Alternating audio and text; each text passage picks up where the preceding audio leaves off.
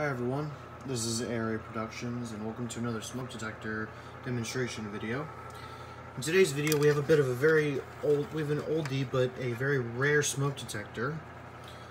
This is a Gamewell Z77 with an R7 photoelectric detector head. Let me pull the head off. You can see right here.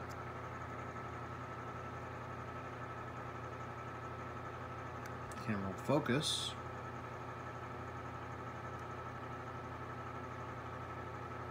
Yep. Gamewell R7 head. And this is on a Z77 4-wire base. So, this detector I believe came out in the early 80s and it was meant to be used on the Gamewell Zans 400 panels.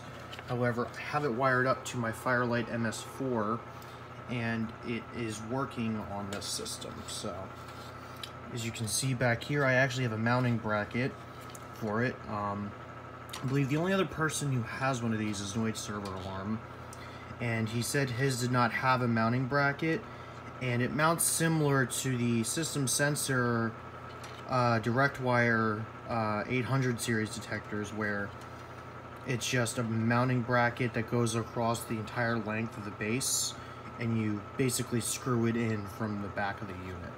So I just have two wires in there. Terminal 1 is my positive contact, and terminal 4, which is really terminal 2, is my negative contact, and then those other two are for resistance and looping to other devices. So now this has a spot for a piezo. There is not one in there, but it's obviously for if there was one to be added. And I think that would be a knockout for a thermal sensor. I don't know if this detector has a remote test. It does not to my knowledge, but I know that it does obviously get tested with smoke, so let's do a demonstration of that.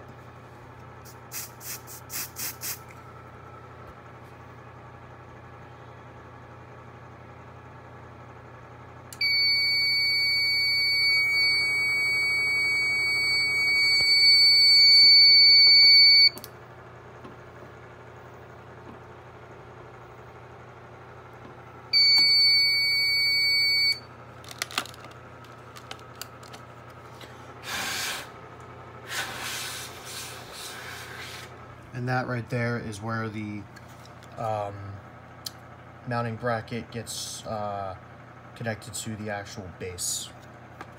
So, and you could also, this is compatible with multiple heads.